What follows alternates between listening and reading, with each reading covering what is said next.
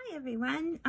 Here I am in my studio, and I'm embarrassed to say this is the second time I've recorded this because I tried to make it as a live video, and I don't know, I've never done a live before and it didn't come out. So I have to do this over, and I'm just recording it ahead of time. Anyway, I wanted to share with you, show you my newest order going out the door soon. I hope I can turn my video around. I don't see a button for turning it around. I'm gonna have to stop and switch the direction of the camera. So here is my little order that was so much fun to work on.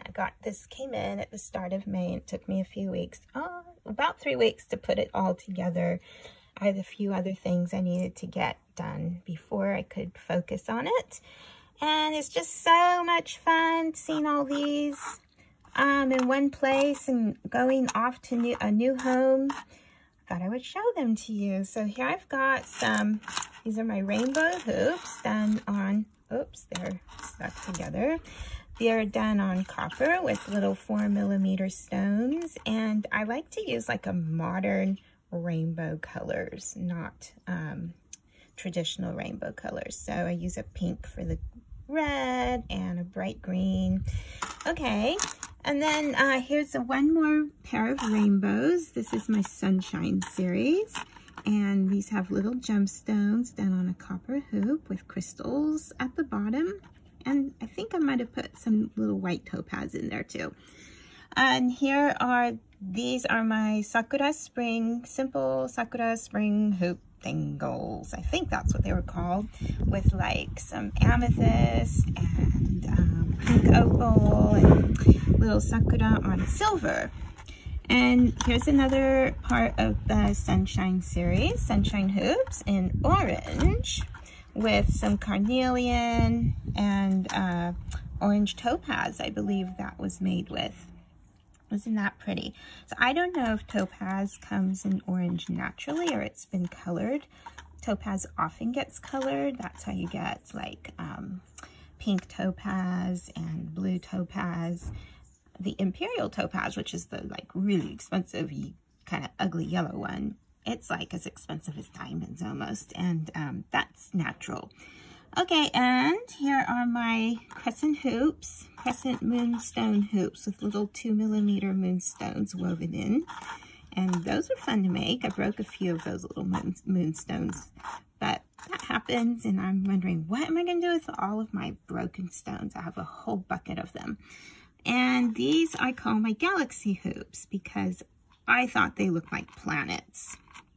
But planet hoops kind of sounds, I don't know, meh. So I call them my galaxy hoops, and I've been making these for like 7 years, and they get ordered every so often. And I love these are raw apatite stones, and the blue in that is just so pretty. And they don't have holes in them, so I have to make like this cage to hold them inside of. And this is maybe my style, you know, just natural and raw and earthy.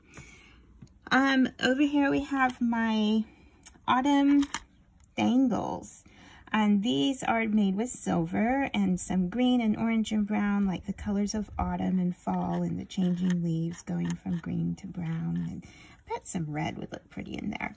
These are my spring dangles, another pair of spring dangles done in pinks and pastel green with some cherry quartz teardrops, and this is actually glass, and I rarely ever work in glass, but once in a while I find some glass I really like and I'll use it. And these are my kitty cat sweethearts earrings, and I forgot to put the tops on them. I need to do that next. Here we have my not rainbow, moonstone, not even moonstone, moss agate teardrop hoops. And the teardrop hoops are quite popular. I make up a batch of them, so I have them on hand. When the order comes in, I add the stones because I can do them in almost any stone color or theme that people request.